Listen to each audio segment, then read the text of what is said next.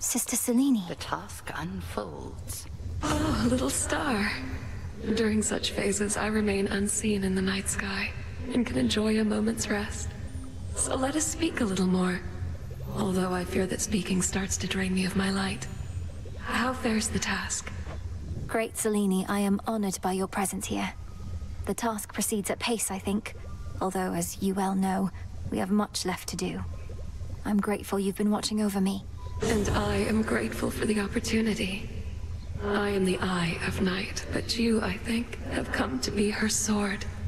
Until we see each other once again under her veil. Farewell till then.